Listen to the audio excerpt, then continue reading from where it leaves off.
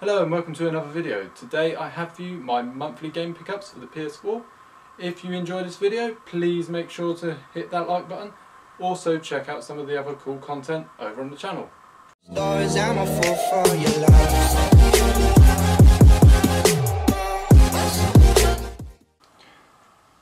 So let's get into a look at the monthly pickups. Now this is actually pickups between the month of September and October. I haven't obviously got every game that's released within those months. I have gone for the ones that I wanted to get myself. So taking a look at the first game, we do have Destiny the Collection. Now of course Destiny did originally release back in 2014, but I have decided to get it now. Well, this is probably my fourth time of buying it, because it comes obviously with the final DLC. So quick little story about this. I did get Destiny within the first year it came out. I think I got it for around 10 to 15 pounds, because it did drop in price pretty quick. And then I sold that. Then I picked up Destiny the Taken King. I paid I think £42 for that one, and then I sold that again because I got bored of it. And then I brought the original collector's edition a few months back for around £8 on eBay. Kept that a week because I got bored again real quick. And then of course the full collection released. Not that I needed the other DLC because I already had it, but it was going for £30, and at the time Rise of Iron was still on the DLC on the PlayStation Store. It was still £20 or £25, something like that.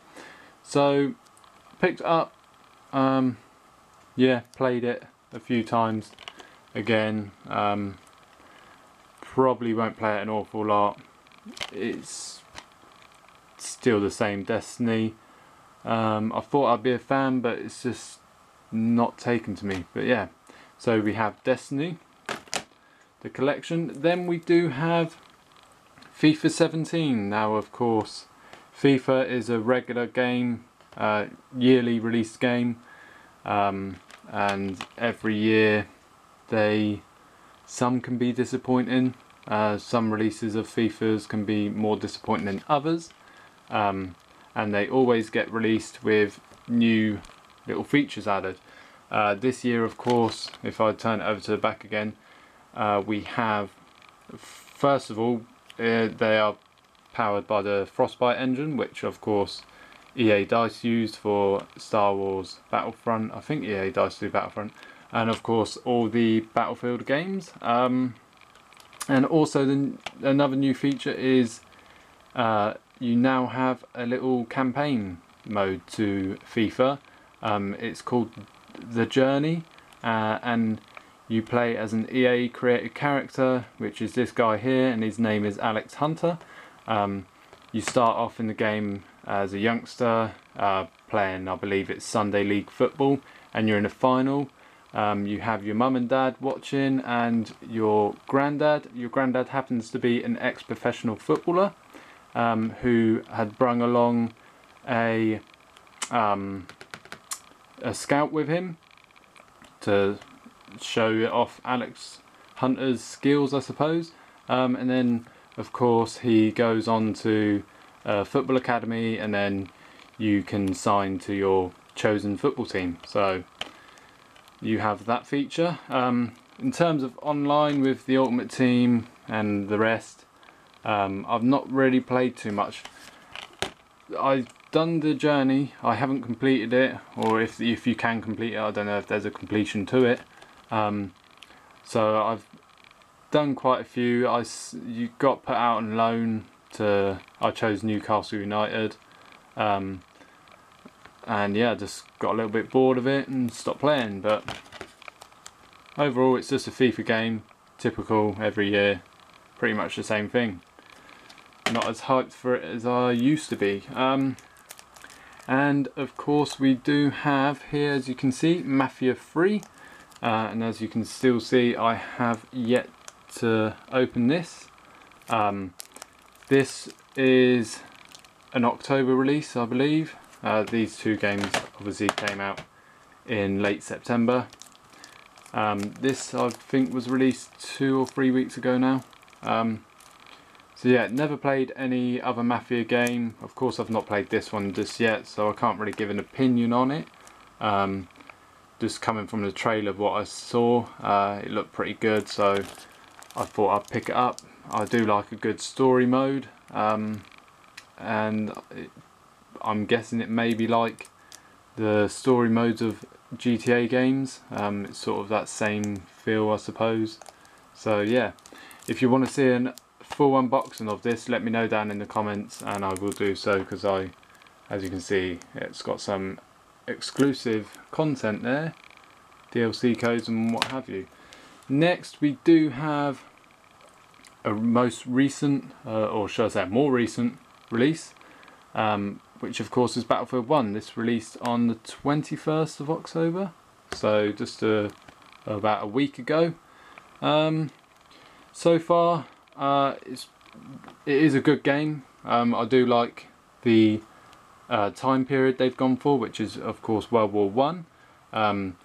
Most first-person shooter games, if it's back in wartime period, most of the games are always based during World War Two.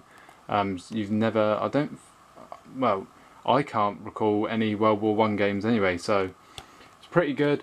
I've done the story to it, the campaign, the war stories, whatever they're calling it, and very well done. It's really, really good. It's sort of telling the story of what it was like for people back in the First World War, but not an awful lot of content to it. It's a very short campaign. I do hope that they decide to extend it by DLC. Hopefully when the first DLC comes out, the added content to the campaign, if they do that, hopefully they will not be charging you for it. If they do, I probably end up paying for it, but I'd rather have it for free than have to pay. Multiplayer, not yet tried it out, but I did play the beta. But it's just, it doesn't matter what time period, in my opinion, what a first-person shooter game is. At the end of the day, you're on two teams, you kill, you get killed, and then at the end of it, your team or the opposing team wins. So yeah, there's that. And then finally, a game that of course isn't released yet, don't trip. I got this with the PS4 Slim. It is a little bundle with it. Here in the UK anyway. I don't believe the guys overseas in America and Canada can get this bundle, but yeah, this has been available since the 5th of October. So I have had 30 days to enjoy the campaign only of Modern Warfare Remastered. Everything else is of course locked until the 4th of November. I have played the beta to Infinite Warfare. It's of course that futuristic same type of game like Call of Duty Black Ops 3 and Advanced Warfare before that. I'm not too bothered that it's futuristic. Yeah, okay, I'm not 100% a fan of it. I do prefer games like Modern Warfare and, for example, World at War. I do like the boots on the ground, as people say. But yeah, I'm not too fussed by the futuristic thing. And yeah, I suppose more time playing with it, it give me, the longer I get to play, because obviously the beta was only across 2 weekends, so the longer I get to play with it, the more of an opinion that I can give towards it. However, the Modern Warfare Remastered campaign, very good graphics on it. I never actually played Modern Warfare. It's the only Call of Duty I never got to play, so I got to experience that and experience one of the apparently best missions from Modern Warfare, which is All Guild Up. I do quite like my stealthy missions, so that was good. So yeah, like I say, it's available to buy on the 4th of November, but it has of course been available since the 5th of October here in the UK, but you only got access to the campaign of Modern Warfare Remastered. And then yesterday, when I was on my computer, on the PlayStation should I say, all the downloads have started and completed, and it says that I've got 3 days, so I should be able to play this from the 3rd of November instead of waiting until Friday. And if you are thinking of getting this bundle, I'm getting a lot of questions. Oh, do you get Terminal and Spaceland Zombies? Yes, this is pretty much classed as a pre-order, and it's a Legacy Edition, so you do get the Terminal map and also the Spaceland Zombies. It's separated as a pack. I downloaded yesterday, so you get that. Also, be aware that it is a pretty high download at 130 gigabytes. But yeah, that's just it. That is my monthly pickups between September and October. If you did enjoy, please make sure to hit the thumbs up. If you want to see more videos of monthly game pickups, let me know in the comments and I will continue to do more. Also, if you want to see any live gameplays, let me know in the comments and I will stream probably once a week for you guys. Oops, sorry. So yeah, if you're interested in that, please let me know. I have had one or two people ask, but I would rather stream to a fairly big audience. So yeah, I'm starting to ramble on. I'm going to get out there. Hope you enjoyed, and peace. Stories, I'm a fool for your love.